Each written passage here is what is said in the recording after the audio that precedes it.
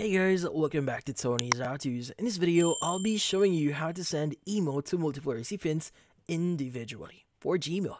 But before we start, hurry up and check out the self-registers under this video. So let's get started.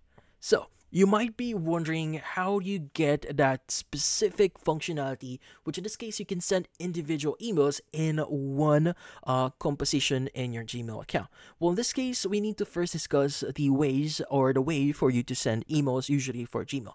Let's go and click on Compose at the top left here, and typically you have the following fields. So we have the to and subject section. So in this case, the to section actually allows you to add the recipients, the people that will be receiving this email. Subject allows you to add the subject for that specific email. So just an example, I'm going to say test subject here from Gmail. Now you could go ahead and add whatever you want to say. So I'm just going to say hello there.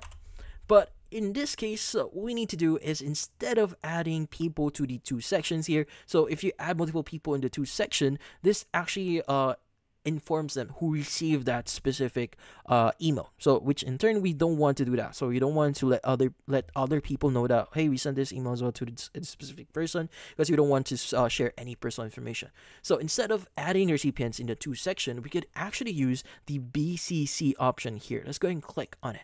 So if you're not aware what is a BCC, so BCC is a type of recipient field, which in this case, instead of showing who received the email, it just hides the recipient. So it's not necessarily like a to section, but it's like it works like that way. But instead of it letting them know who received it, it hides it. So which is something perfect because we want to replicate the functionality that, which in this case, let them know that, hey, you only received this email. So in this case, you could go and start adding your recipient. So for example, I'm going to add my email here, and let's go ahead and add another one.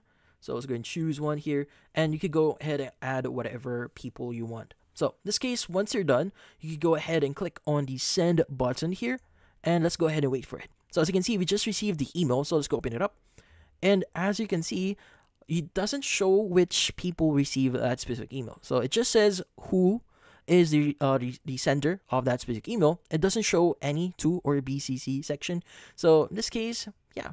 So as you can see, when we visit this, as you can see, you should be able to see additional information. But obviously, since we are the one that sent this email here, we should be able to see additional information. But for other people, you won't be able to see the BCC section. But in this case, that's about it. So, if you found this video helpful, hit the like and subscribe button and watch our next video.